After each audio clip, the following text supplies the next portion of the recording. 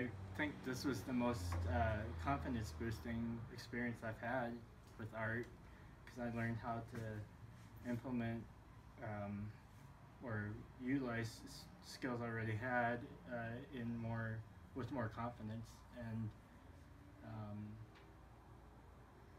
I just had a lot of fun. That's all I can really say. Lights and shadows, and then you put in the color. Like, you don't try to do it all at once. So that to me was a really cool technique to learn. Painting. Like, I just would come in and I would get into it, and I just would like zone out and shut everybody off. So this one was not.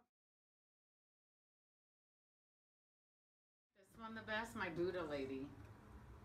Because I like her little Mona Lisa smile.